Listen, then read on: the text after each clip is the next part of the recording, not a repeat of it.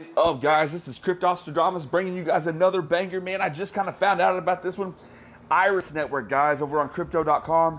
This thing is going to pump, guys. They just had their mainnet upgraded, guys. Look, mainnet upgraded. I'm telling you, this one's going to pump, guys. It just shot up just last week or 2 weeks ago to like 23 cents, and it dropped down. And it's been consolidating, and guys, it kind of, if you look at the wick on the chart, I'll show you what it did. Let me show you what I'm talking about here.